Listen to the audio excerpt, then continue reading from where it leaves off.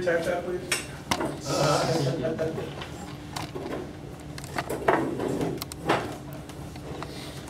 Okay, so today is a one-topic discussion. We're going to talk about the Southern Delivery System because of where we're at in the project stage. There's obviously been a lot of discussion and chatter about the Southern Delivery System, or also, as it's known by its acronym, SDS, through the chieftain and through other circles. And if you interact in the springs, this is a major water project for this area and for the region. It essentially is the pipe that will be coming out of the Pueblo Dam and going all the way up to Colorado Springs, about 50 miles worth, of which Pueblo West is a partner in that. And that's really the specifics of the topic today and what that means for us, because there are individuals and or organizations or otherwise that even at this stage would still like to see this pipeline derailed, and the partners feel it's important to have a community understanding of its impact, and Pueblo West is extremely impacted by this in a positive and beneficial way. So you're not going to talk about return flows at all in the fountain? No, that's although that does factor in. We're just not going to get to that detail. Yeah. If you were here when I gave the State of the District address earlier this year, we did talk about our water portfolio as a whole. And essentially, we get most of our drinking water out of the western slope. So it's trans-mountain water that is actually moved across the Rockies to the eastern slope into the Twin Lakes Reservoir.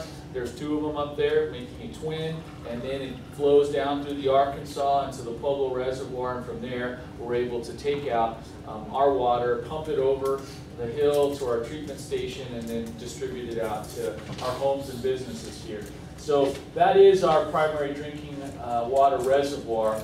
We, and I'll show you in a minute, have one single outlet works, as it's called, which is essentially the connection or pipe that comes out of the southern end of the dam, and that's where we take our water out. And right at the dam, if you've driven down Juniper Road, you'll see a building there towards the north side. That's our pump station, and that's where we push it up and over the Liberty Point area, and then it gravity flows down into our treatment facility not too far from here. It's processing at peak times, peak being in the summertime, a dry year like this, almost 12 million gallons a day to meet the demands of the Pueblo West residents and businesses.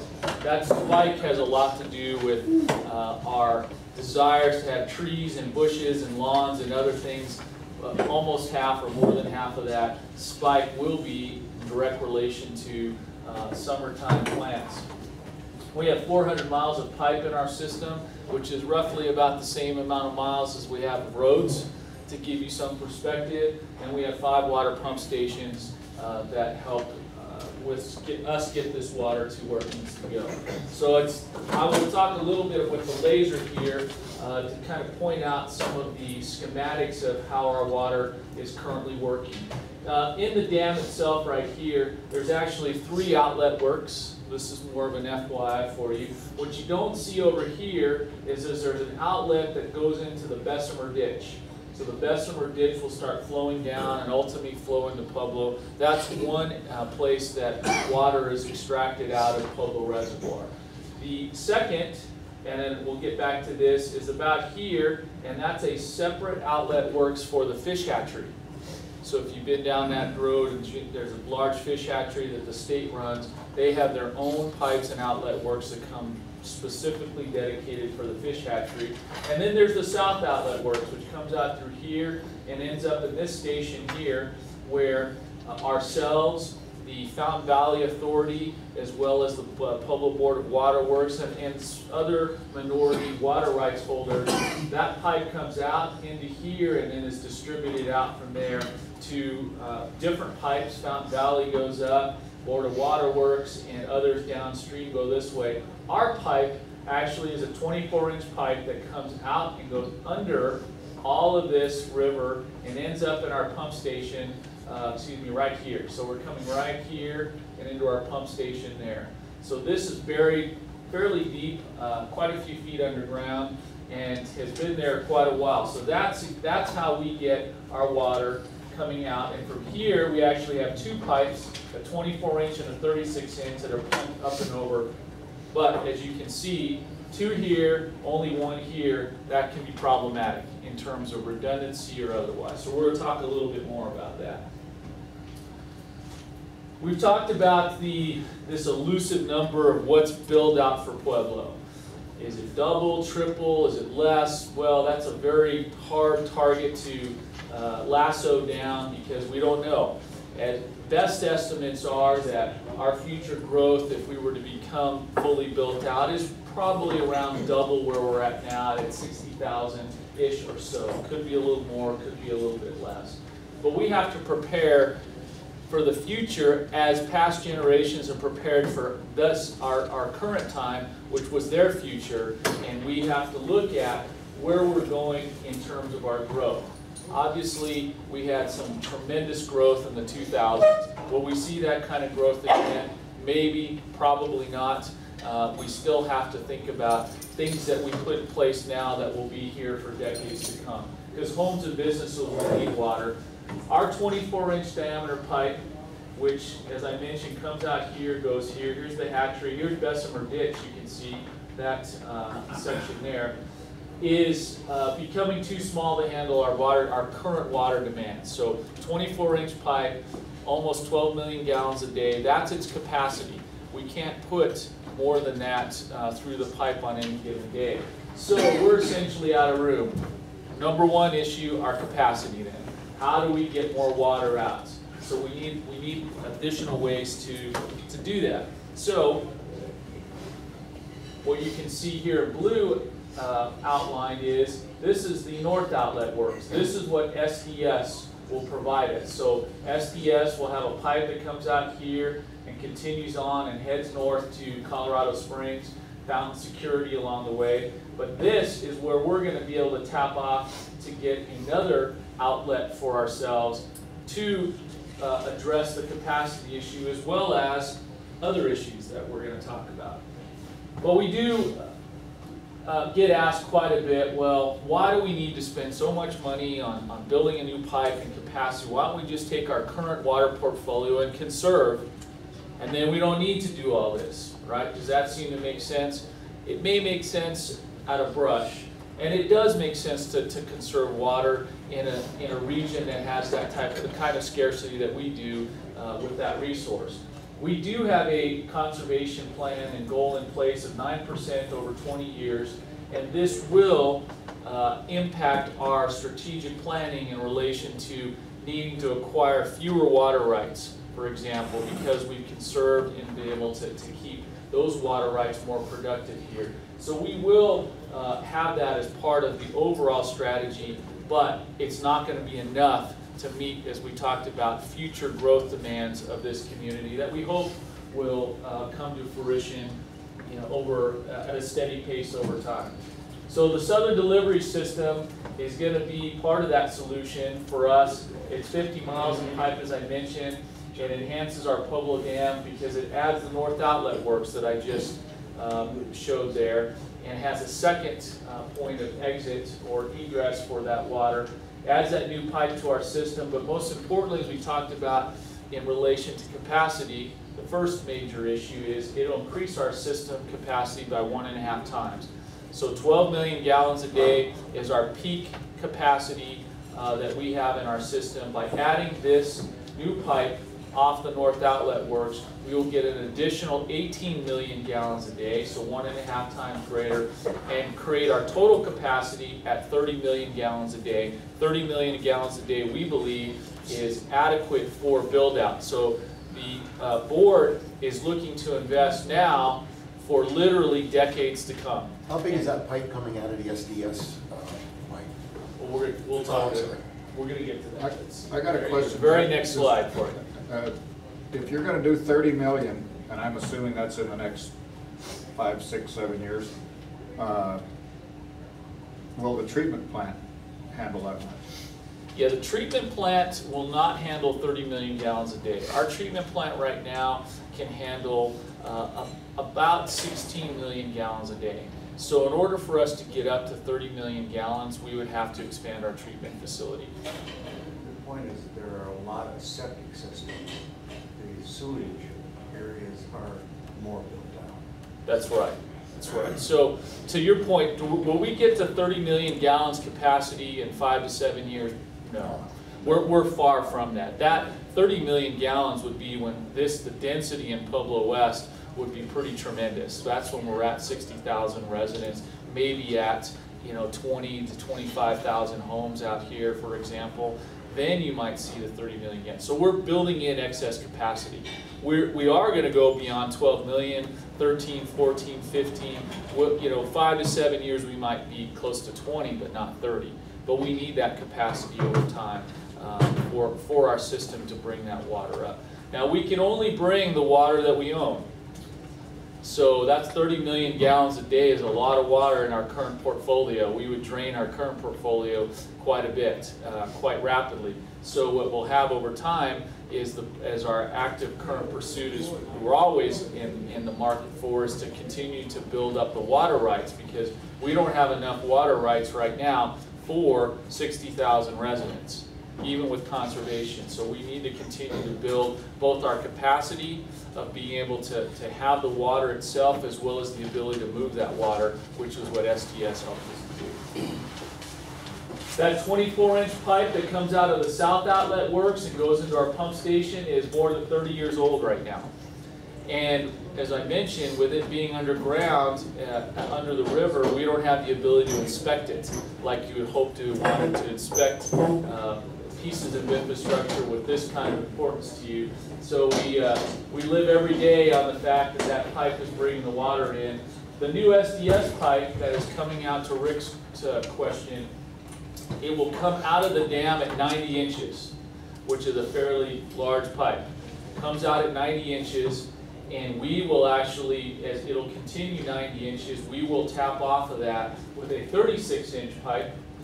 So currently we have our 24 at 12 million gallons, 36 inches will give us our 18 million gallons, and it will go off the 90-inch into our pump station and move forward. But not far after that, the 90-inch pipe comes down to a 66-inch pipe. So if you've seen any of the blue pipe laying along the sides of the highway, Highway 50 either side, that's the 66-inch pipe that will be moving primarily, not far up from the dam, into the pump station that Colorado Springs Utilities will be building as part of this, and from there 66 pushing it all the way up Fountain Security and Colorado Springs. So capacity was our first issue. Redundancy is our second issue, and this is going to help our contingency planning for emergency. If that 24-inch pipe were to go out today, we would be probably in an uncomfortable situation. Not catastrophic, but uncomfortable, because we have to invoke our contingency plans, which would be pulling water straight from the river, and we can't pull as much as our current capacity is right now. During the course of the time, we may have to repair that 24-inch pipe. Once we have our 36-inch pipe in, we don't have that concern any longer, because we have built-in redundancy between, and in fact we can take one down for proactive maintenance that we currently can't do right now with our pipe, because we need to run that pipe all the time since it's our single source of water. Yes, Bob? Jack, in line with that contingency, what is our current storage capacity for treated water?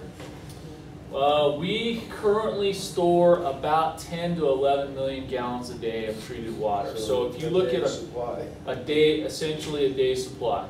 And so our north tanks, and then our tanks, we have 3 tanks up north, and we have a couple of tanks here at our wastewater, or our water treatment facility, gives us about the 10 to 11 million gallons per day capacity. So that's a great astute point, is that we keep on hand about a day's worth of water at our peak time. Now, if we're talking about the middle of winter, that may be 3 days worth of water, because we will go down to 2 to 4 million gallons a day demand when it's winter time, and we don't have the gardens, and plant life is less than it is now.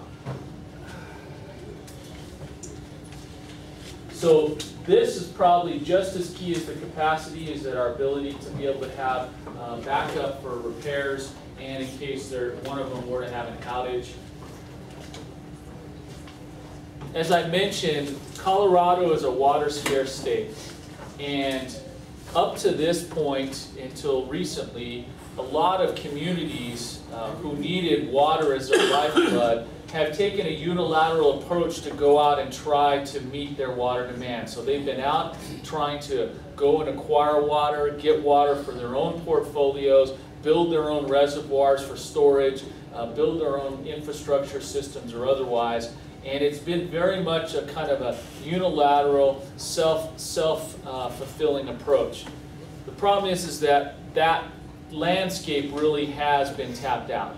And the only way for communities to be, I think, successful in its future pursuits of meeting their communities is through partnerships. Partnerships are going to be important in two key areas. One of them is conveyance, or the ability to move your water where you need to move it to. This allows multiple owners of water within the Pueblo Reservoir to move it out to where they need to get it to. The other one is storage. And when we're talking about raw water storage now, Bob, not treated water, where we need to have water stored for years like we had this year, very dry year. The fact that we're not in water restrictions right now is a direct reflection of our ability to have been able to store water in years past. So we're not, ourselves, Pueblo for example, are not in water restrictions because we had pretty full storage tanks. And I say that tanks in relative terms. We have water stored in Twin Lakes and we have water stored in Pueblo Reservoir. We're using that savings right now. We're depleting that storage in order to get through this year, which makes us that much more concerned about this upcoming winter because water's best source is the snow, not the rain. So what we really want, and we didn't have a lot of snowpack last year, which caused our drought conditions this year, which was a great early summer for golf, but we're hoping for a really quick early winter and a wet winter because we need to get our storage back up. But storage is very expensive. These kind of conveyance projects are very expensive. Water as a whole is very expensive because of its scarcity, because of our terrain, because of a variety of factors. For individual communities to be able to do these things on their own is going to be very cost prohibitive, if even possible or feasible. This is a great example of that because by coming together, there's a natural and obvious economies of scale that you would have in a project like this. So we have the joint efforts towards permits, contracts, approvals, spreading the costs, sharing the benefits. Let's look at that for Pueblo West specifically. By the time, we estimate by the time we're all in on this SDS project, we'll have about $8 million invested into it. If you look at just the portion that Pueblo West is involved in or partnered in, it would probably be around $32 million we estimate when it's all said and done. SDS as a whole is going to be somewhere between $850 million and $1 billion as a project end to end. Our portion of it, $32 million. Well, that's real dollars in relation to a community like ours and a budget like ours. So you can derive from this fairly easily that if Pueblo West on its own said, we needed a north outlet works and we need to get another pipe out and just for ourselves only, at least $32 million. And probably more because you lose some of the economies of scale of that.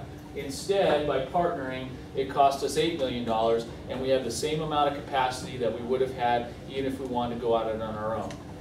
But to further the point of partnership is that the Bureau of Reclamation, the federal agency that you may have heard of or not, owns Pueblo Reservoir and owns the dam. They decide what happens in relation to the dam, how water comes out, how it's stored, things of that nature. If Pueblo West by itself had gone to the Bureau of Reclamation and said, oh, hey, Bureau, we would like to poke another hole in the dam because we want to get another 18 MGD out of this for our community, we need it. I don't think that they would have said yes. But because then the next community comes in and said, I'd like to poke a hole, and I'd like to poke a hole, and no. But the fact that there were 4 communities within a specific area that were willing to work together in partnership and come together for this that's one of the main reasons that the Bureau agreed to this project and adding another outlet works into the dam itself. And that's not only the numbers and cents side of it, but it's also the practical, real political side of it when you look at the engineering of the dam and the landscape in general for us to be able to have this project. And I think it's very exemplary of projects that will be necessary for communities in the future. We are looking at other projects as well in relation to storage. I don't really talk about it here because this is not a storage project, but we need to partner with other communities for storage as well, and we're looking at that right now because we need to be able to weather more of these droughts. Last year was the wettest year on record for Twin Lakes.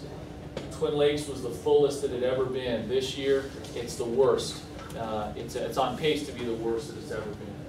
But let's talk about some of the residual effects of SDS as a whole.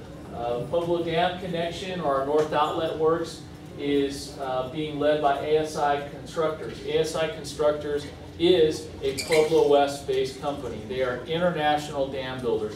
They're very much under the radar. They're out at our industrial park if you go down Platteville, but they build dams all around the world. They've got projects going in Australia right now, Europe, other places, and by sheer coincidence or fortuitous nature, they happen to be based out of Pueblo West, and they were here to do this for us. 50+ Pueblo West contractors have been used on this, over $100 million just in the Southern Colorado contractors so far.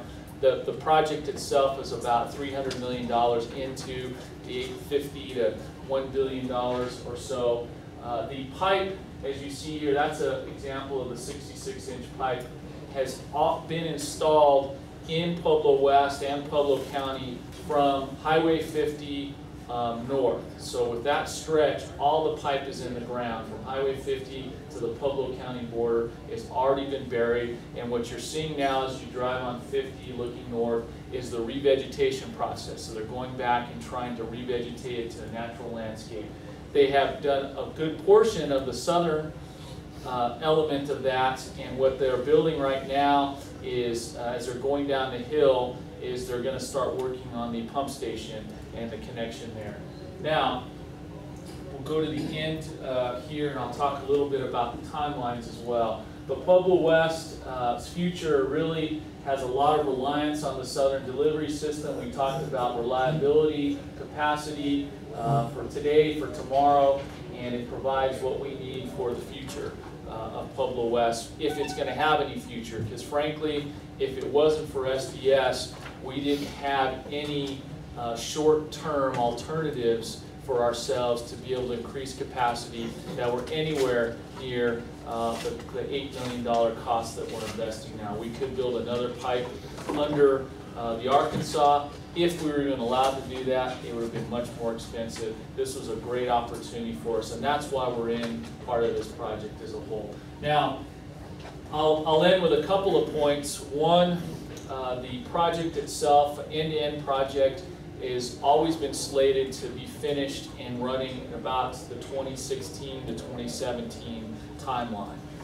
But because Pueblo West is so close out of the North Outlet Works and our pump station, we worked with Colorado Springs last year and specifically negotiated the ability to be able to take water out sooner for all the reasons mentioned here and the importance of those reasons, which they agreed and the other partners agreed as well, that even though it's not flowing or not finished, we could get water to Pueblo West.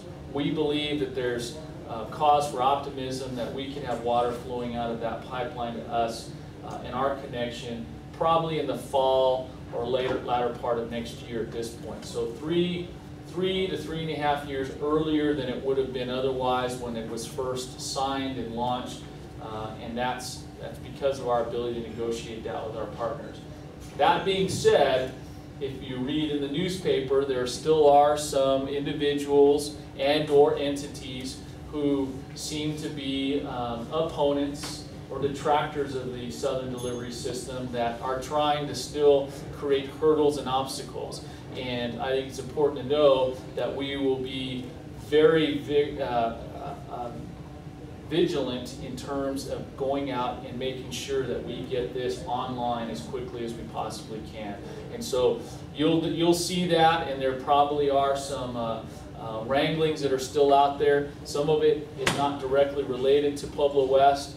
You hear a lot about the Fountain Creek, but we don't think Pueblo West should be held hostage for our water conveyance based on things, and you'll see us debating that. Now, one last thing, and then I see we've got a question here, is that part of the requirements for the Southern Delivery System was that they were going to be using our haul routes, using our roads for haul routes. And they have, and the haul routes are right on the end of their timeline of being used. And part of that was the requirement that Colorado Springs Utilities and the project itself pay to have our haul routes rehabilitated once they were finished being used. And those payments have already started to be received. There was a final agreement made, you might have read in the paper, of $15 million, which will come out to Pueblo West roads only. And primarily, the haul routes have been from Spalding on Purcell all the way up to the highway at exit 108. There is some discussions right now about us extending that a little bit in terms of rehabilitation to Hans Peak. So next year, what you could likely see is a complete rebuild of Purcell from Hans Peak to Highway 50, and then the subsequent 2 years after that, you'll see a progression north of rebuilding or rehabbing Purcell all the way up to exit 108 and some ancillary roads that were used to get out to certain pipeline sections or otherwise. So with that, I will take a few questions or comments. What are some of the, I guess the folks who are against this whole deal, what are some of the issues to bring up? I mean, I can't see the other side of it, I guess. The larger 30,000 foot view is that there's a perception or misnomer that by putting a pipe into Pueblo Reservoir that it's going to take water out of this basin that should stay in this basin. That's number one. So you've seen a lot of editorials or otherwise that say, well, water that's in Pueblo Reservoir now is going to leave this basin, go up to Colorado Springs, and potentially if they have, as we are planning for the future, have excess capacity, that water can be sold even further up to Denver or otherwise. And that just doesn't seem right. The truth of the matter is, as I mentioned, is nobody can take any water out of Pueblo Reservoir that they don't own. And water is a property right in the state of Colorado, and it has the same ability as anything else, a car, home, or otherwise, for me to go and say, I've got some water, would you like to buy it? Okay, great. And it's a stock transaction in many cases, or otherwise a water court decree. So none of the water that's being moved out is water that is owned by anybody than the owner that has it. But that, in general, is it going to draw down the reservoir level? Or that's a big, major principal issue for some of the detractors. Secondly, they believe that the pipeline itself may have an adverse environmental impact. And a lot of that has to do with if you're moving more water up and it's going to get consumed and discharged, it's going to start coming down again. And where's it going to come down? It's going to come down the Fountain Creek. And the Fountain Creek, over time, has been abused to the point where if more water comes, it can be detrimental, could cause greater floods in the Pueblo area, or it's not treated as well since Colorado Springs is dumped effluent at times, or raw sewage at times. So there's a lack of trust that this is not going to somehow go up and come back and affect this area in particular. Those are the two major detractions of it. Yes, sir. Yeah, like this year, drought year, Yeah. where everybody's watering their landscaping in excess, trying to keep it maintained. Is this sort of like an up year, beneficial to the water district as far as revenues and offsetting your operation and maintenance budget? Does that make it more plush this year than it does other years? And then years when there's plenty of natural water and people are not watering their lawns and shutting down their sprinkler systems, does it affect your operating budget? Absolutely, and so now you've delved into some of my world in terms of being able to forecast revenues or otherwise. We are a fee-for-service utility, we're not out to make a profit. We don't have shareholders. We're out to provide, cover our costs, and that's it in relation to providing water. Part of covering your cost is you have to be able to plan for the future costs of the capital replacements or needs or otherwise. In relation to our revenue this year, yes, revenue is trending up. We also looked at, as part of our conservation efforts last year, of raising the cost in the higher consumptive buckets. So you pay based on your class or buckets, how much you use. And the higher consumptive buckets, you said, well, if you're going to use a lot more, you should pay a little bit more. And we did that. And the consumption stayed the same. So what did that equate to? It meant more revenue, which was not our intention. Our intention is not to go out and create the more revenue. It's to go out and preserve or ensure that we have the right water supplies that we need, and we're covering our cost on that. But yes, it fluctuates like everything else. You have a wet year, it's going to be less, and a dry year, you're going to move more. My water bill almost doubled this year. Yep. But your operating costs basically got to be the same, so that money's going somewhere. Well, if you're consuming more, our operating costs are going up because we're pumping more, we're treating more water, we're pumping more water. I mean, it takes electricity and time and effort and machines to do that. Okay. So, yes. Can you give us a little bit of history how the four-community partnership evolved? Did Colorado Springs recruit partners in this? Did Pueblo West see this as an opportunity and approach Colorado? How did that partnership come about? It's my understanding, Pueblo West was not part of the original SDS. SDS was originally just Colorado Springs Found and Security up until about 2008, I believe, is when Pueblo West joined the SDS consortium to be part of this. And I don't know the answer if Colorado Springs recruited Pueblo West or Pueblo West asked to be part of it. I would imagine that Pueblo West saw the opportunity and asked to be a part of it. But I wasn't part of those discussions or otherwise, but it would seem logical to me that Colorado Springs wouldn't care for $8 million to go out and recruit other partners. They already had the bonds or the funding for it to do it on their own. I think that's one of John Saling's marks, is that he's the one that sort of led that effort. Yeah. Right. 2 comments or questions. Wasn't this all started, Springs started this because they were developing that ranch out east and they needed that water? Wasn't that the original intent of SDS? Yes, that was. And then that went away. That's correct. So that, there's no, I'm a detractor. I mean, I like that Pueblo West is doing this, and I can see the reasons, and it's a good reason. I don't like the fact that that problem went away.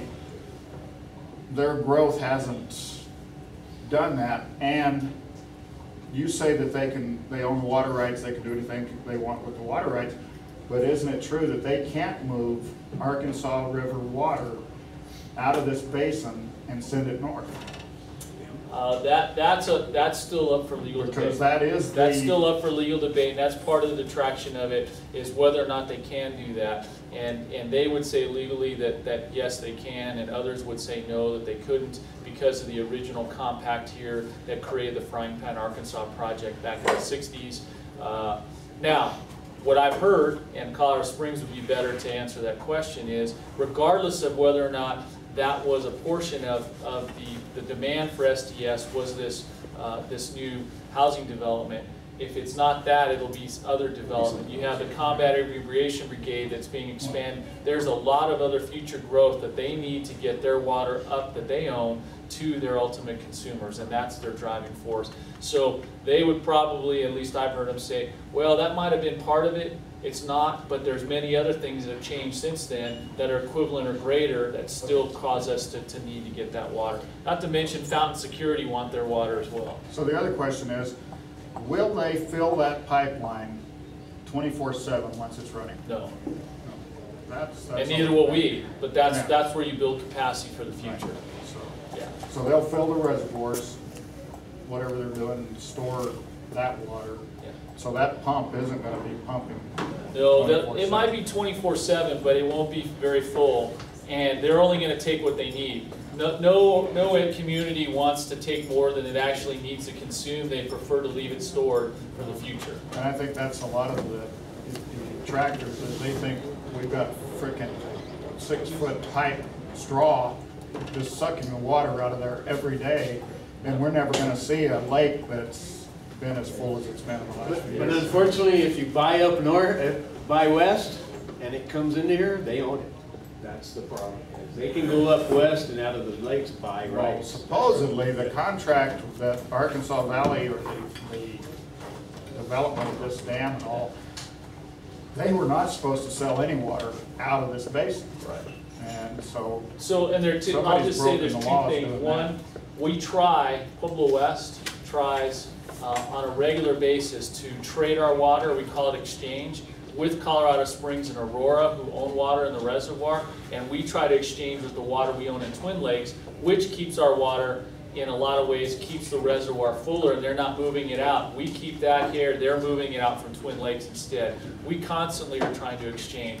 There is one more, if you saw the 50th anniversary proposed pipe that come out of it, and that's called the Arkansas Valley Conduit, and that's another one that could attach to the South Outlet work soon. That could be more water going down in dry years to farmers in the east. So the reservoir, up and down, is only going to be in direct relation to the Mother Nature bringing it in and demands of those who own it taking it out. That's what fluctuates it. my argument's always been that Aurora should have had to take the water that they bought and take that water, not pristine Colorado water from the upper reaches of the Arkansas River. They should have had to take water out of that river at Crowley County, where they bought it. We've got to get going. We're running late. Jack, thank you very much. Thank you very much. You've got 10 of these. Thank you for coming in. Thank you. Okay. Rich Sully, you are, Rich, you are a four-way test. Is it the truth? Is it the truth? Is it fair to all concerned? Is it fair to all concerned? Will it build goodwill and better friendship? Will it build goodwill and better friendship? Will it be beneficial to all concerned? Be beneficial to all concerned.